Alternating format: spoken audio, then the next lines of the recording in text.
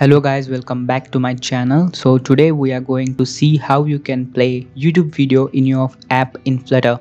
So for that I have created an app where we have a text form field and a button to get our YouTube link. You can enter YouTube link and go to the next page where we can see our video.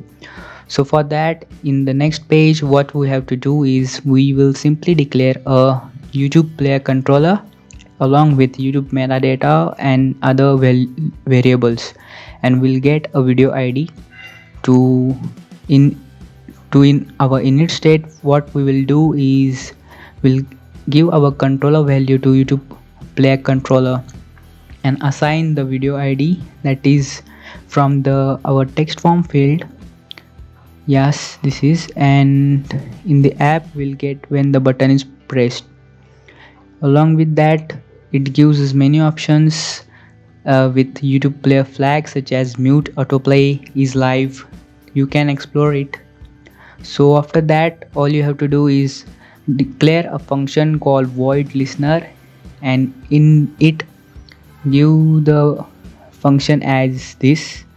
And after that, you can deactivate your controller like this, controller.pause, and don't forget to dispose your controller too. So for that you will need to write like this, controller.dispose, and in the body you can give the YouTube player and give the controller to it.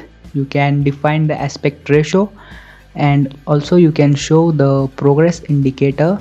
Along with that, you can also declare the progress indicator colors.